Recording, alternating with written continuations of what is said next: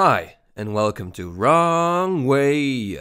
And today we're going to open up the world's heaviest electric unicycle. So, let me tell you more about it. Wrong Way. First up, big thanks to myewheel.com for providing me this wheel for testing purposes. If you want to get a wheel like that or any other wheel in Europe, feel free to use my links and coupon codes below.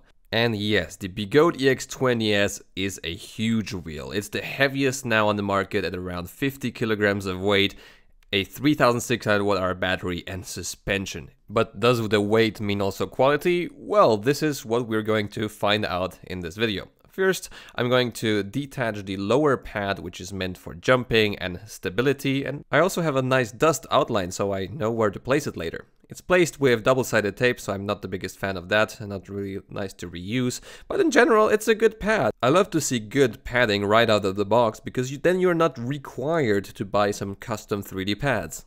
The top pad is mounted more nicely with two beefy hex screws, which have also spacers behind. I like this top pad a lot because you can adjust it easily. The material is rather squishy, but the edges are maybe a bit too sharp. It's best to ride this EUC with knee pads. After riding this EUC without proper shin guards, I did have a small bruise on my shin. But with that said, yeah, I think still a good job here, BEGODE.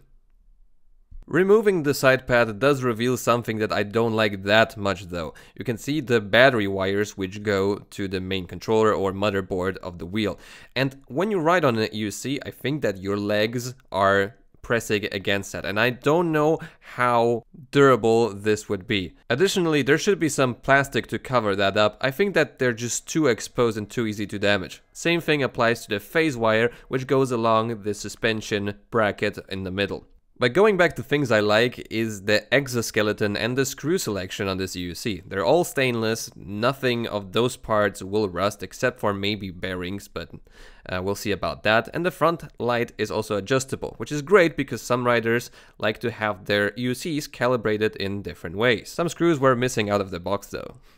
We checked with a magnet for those steel parts and we couldn't find anything except for the bearings in the rear shock. So really forward thinking, good choice here, BEGODE.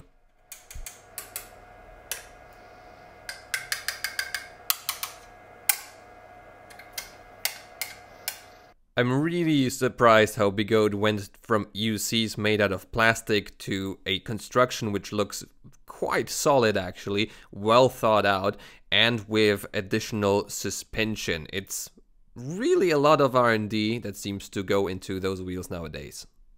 Now it's time to take off the pedals, and there are two screws on each end of the pedal and an additional screw which holds the rod in place so the pedals don't flop down if they're folded up. In every teardown video I keep praising BEGODE pedals, and here it is no different. The BEGODE honeycomb pedals are big, spacious, they have nice bicycle or mountain bike studs, and their angle is also adjustable just with a set of 4 screws. The additional mount here is a mount for the Shredlight SLFX. Now we will proceed to simulate a tire change, and for that we will remove those small brackets which are mounted with Phillips head screws, metal into metal. And we will deflate the air shock. I told you there might be something inside. Naughty, naughty BEGODE. Naughty. So yeah, that's something we didn't expect. And my god, why did I try it a second time? So important note for you guys. Make sure to keep your BEGODE EX20 upright if you want to release pressure from the shock. Anyways, with that done, we can proceed to unscrew 4 pretty beefy hex screws on the left side on the wheel, which connect the motor to the suspension bracket. They are also covered with Loctite, so that's good. And then we can unscrew 3 of the same type screws on the other side. Not sure how durable this asymmetry is, but it's there because the motor wire goes into the motor on this side. We also unscrewed this front right battery pack, which gives us access to the motor wire. Exactly the same story as on the BEGODE Master. So here all you will need to do is to remove this screw, and there's a spacer here, and you can pull out the tire with the motor wire still connected. It goes right through here. It's a bit janky here. But then on the other side is also a spacer, so it's also a easy tire change, like on the Master. Compared to S22 and Master, there's less mud guards though. I don't think this this fan is waterproof. I just don't like the fact that there's like no mud guard. Like, if you will have water, I mean, or dirt spraying, it goes right on the heatsink. On a heatsink, here on the lights, like wires. They should have put a mud guard. It's... Yeah, this wheel doesn't have any IP rating, and you will see more issues regarding riding in the rain a bit later. But going back to the tire change is still great, and one easy tip to bring back the spacer in and position it nicely is to remove one more front or tail battery pack to just make the access a bit easier. This is the only tricky part you'll have when changing a tire on this EUC. Suspension assembly is better than on the Master, seems like it. Everything is stiff. And in general, this wheel is extremely beefy, so I think that especially for heavy riders, with the hollow motor, with the additional beefiness of the frame, of the suspension, yeah, I think it will fare well. And it definitely works a lot smoother than the S22, and maybe even smoother than the Master. That's even better than the Master, I think. And this is everything is stiff. We can also set up the rebound.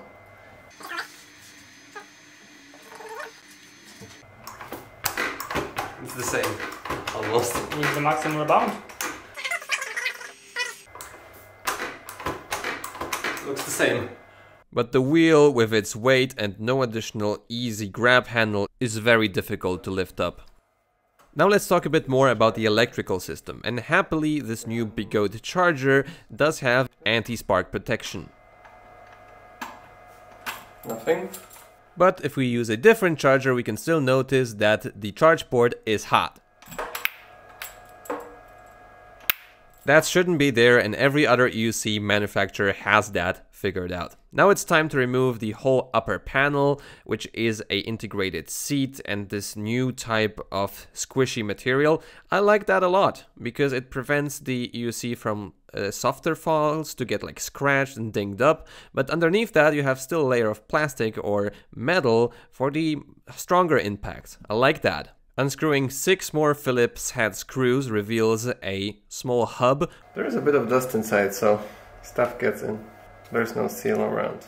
As said, not water resistant. In this hub we can find 4 XT90 connectors with communication wires, a 120 amp fuse, hopefully it would blow if there would be a short circuit on the board or in the batteries, a 15 amp fuse for charging, the rated max charge is 10 amps according to BEGODE, and a XT60 plug which connects all of the batteries which are in parallel to the board. Really peculiar to use the weakest connector for the biggest amount of current. Before we get to the motherboard itself, let's take a look at the battery packs.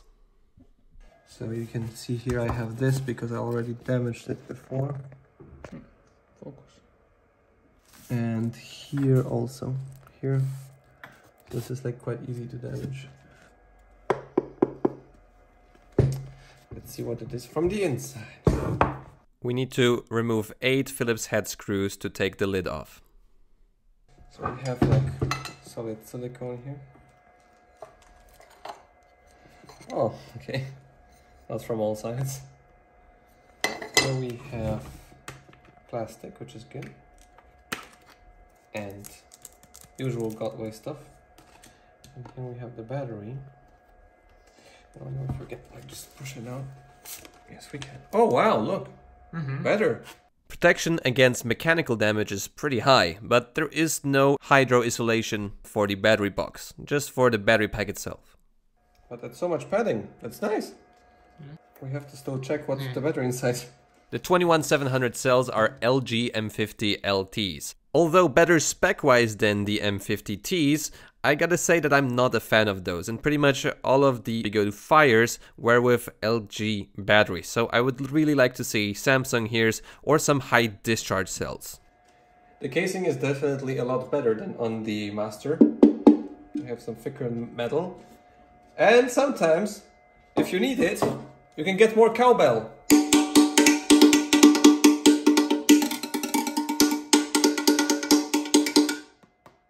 Now going back to the motherboard area, we have two buttons there, one for the lift switch, one for the power on and off, and a beeper. So here's the beeper, it's broken. Yeah, it's beeper like just constructed with the piezo ceramics and this like diaphragm to make it louder. This like vibrating with the like special frequency and it's like making it louder. And it was just glued with the silicon. And it's like unglued by itself. We need to glue it back to make it work. Once we repaired it, the beeper is very well audible and the placement is good. The top cover is just mounted with clips, no screws there, and underneath we can see a metal sort of swimming pool for the motherboard. And here it's just a standard Guads 100-volt motherboard. Actually, the power output is very low here. BEGODE was telling me that it is for safety, but for example, the Hero is a lot more powerful, so I don't know why precisely they did such a limitation. You know, wait for the full review to see about that. But other than that, the wheel runs pretty cool. I like the radiator. You can see the phase wires here. Everything is pretty box standard Guads. And there is no seal for this area too. And one thing, of course, that I have to mention is that there is no communication between the batteries and the controller and the BMS, so I wish that BEGODE would invest more money, R&D into their safety, into a smart BMS, better waterproofing, into things that we as riders have been complaining about for years. And I think that safety is the biggest thing that would hold me back before purchasing such a EUC, especially on those battery packs. Nevertheless, I'm happy that the passive cell balancing is here and definitely in the build quality department and the suspension, BEGODE has done some great work. The trolley handle mount is a bit more durable now with those screws with inserts, but one locking mechanism still managed to break, so I wish that would be more durable and the trolley handle should be made out of metal. And this pretty much concludes the teardown of the BEGODE EX20S. What do you think about this wheel? Would you add anything to this teardown? Let me know in the comments. And if you're still here, leave a like on the video, subscribe to see more content like this. I'll see you in the next video. See you soon.